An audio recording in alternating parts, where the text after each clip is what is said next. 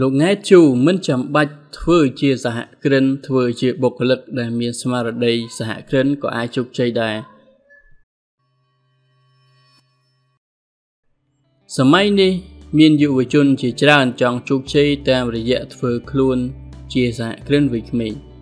យើងត្រូវទទួលស្គាល់ថាមនុស្សទាំងអស់មិនអាចក្លាយខ្លួនជាសហគ្រិនបាននោះទេម្យ៉ាងវិញទៀតទោះបីជាធ្វើការឲ្យគេក៏អាចជោគជ័យបានដែរឲ្យតែមានស្មារតីសហគ្រិនពិតប្រាកដខាងក្រោមនេះគឺជាគំនិតខ្លះៗដែលអ្នកគួរធ្វើនៅក្នុងនាមជាបុគ្គលិកដែលមានស្មារតីសហគ្រិនទី1ធ្វើជាបុគ្គលិកដែលមានគំនិតរួចផ្ដើមនិងទំនួលខុសត្រូវខ្ពស់ស្ថាប័នឬក្រុមហ៊ុនមួយមានការរីកចម្រើនលុះត្រាតែមានគំនិតថ្មីនិងអនុវត្តគំនិតទាំងនោះប្រកបទៅដោយប្រសិទ្ធភាពនិងប្រសិទ្ធផល effective and efficient ការចូលរួមផ្ដល់ឲ្យនៅគំនិតរួចផ្ដើមដែលនាំឲ្យស្ថាប័នរីកចម្រើននិងទទួលបានការឲ្យតម្លៃពីសំណាក់នយោជកហើយរឹតតែទទួលបានការឲ្យតម្លៃទៀតនោះគឺការទទួលខុសត្រូវក្នុងការបំពេញការងាររបស់បុគ្គលិកម្នាក់ៗទី2ចាត់ទុកខ្លួនជាផលិតផលដែលត្រូវអភិវឌ្ឍជានិច្ចទោះបីជាអ្នកចេញពីមហាវិទ្យាល័យមានសញ្ញាបត្រពី3និងអនុបណ្ឌិតមិនគ្រប់គ្រាន់ដែរអ្នកត្រូវរៀននៅជំនាញខ្លីៗនិងសិក្សាស្រាវជ្រាវជាប្រចាំដើម្បីអភិវឌ្ឍសមត្ថភាពឲ្យត្រូវនឹងសម័យកាលនិងសេចក្តីត្រូវការរបស់នយោជកពលគឺត្រូវធ្វើខ្លួនជាទ្រព្យដ៏មានតម្លៃឬជាគ្រាប់ពេជ្រពិតប្រាកដរបស់នយោជកទី3ត្រូវចាត់ទុកមិត្តរួមការងារនិងបុគ្គលិកក្រោមបង្គាប់ជាអតិថិជនផងដែរ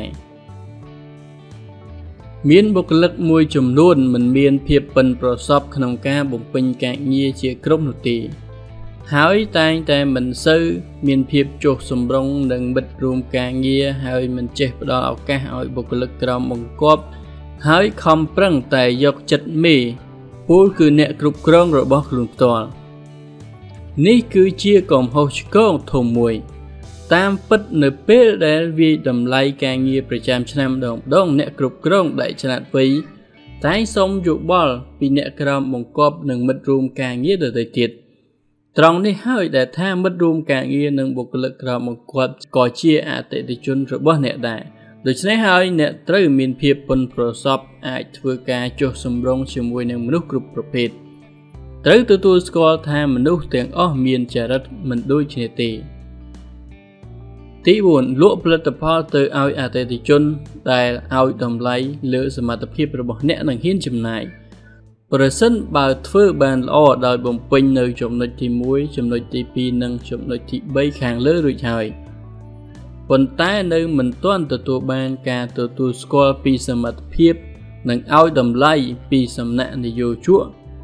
ពលគឺមិនទទួលបានការដំឡើងឋានៈឬប្រាក់ខែឲ្យសមទៅនឹងសមត្ថភាពអ្នកប្រហែលជាត្រូវពិចារណារកវិធីលក់ផលិតផលរបស់អ្នកទៅឲ្យអតិថិជនថ្មីហើយពលគឺត្រូវស្វែងរកការងារនៅស្ថាប័នឬក្រុមហ៊ុនថ្មីដែលឲ្យតម្លៃលើសមត្ថភាពរបស់អ្នកពេលខ្លះអ្នកមិនអាចបង្រៀនមន់ឲ្យតម្លៃទៅលើគ្រាប់ពេជ្រនោះទេមន់ឲ្យតម្លៃទៅលើតែគ្រាប់ស្រូវតែប៉ុណ្ណោះទី5ប្រើប្រាស់ប្រាក់ខែដែលរកបានដោយភាពឆ្លាតវៃ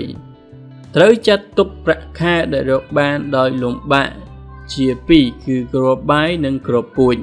គ្រាប់បាយគឺចាយតែទៅលើអ្វីដែលចាំបាច់សម្រាប់ទ្រទ្រង់ជីវភាពរស់នៅប្រចាំថ្ងៃគ្រាប់ពូជគឺយកទៅវិនិយោគបង្កើតជាទ្រព្យបន្តទៀតដើម្បីឲ្យមានប្រសិទ្ធភាពខ្ពស់ជាង 60% នៃប្រាក់ខែដែលរកបានគួរប្រើជាគ្រាប់ពូជធ្វើដូច្នេះអ្នកនឹងមានជីវភាពធូរធារនៅក្នុងរយៈពេលចន្លោះ10ទៅ15ឆ្នាំនៃជីវិតការងារជាបុគ្គលិកព្រោះទាំងរូបអ្នកនិងប្រាក់ខែដែល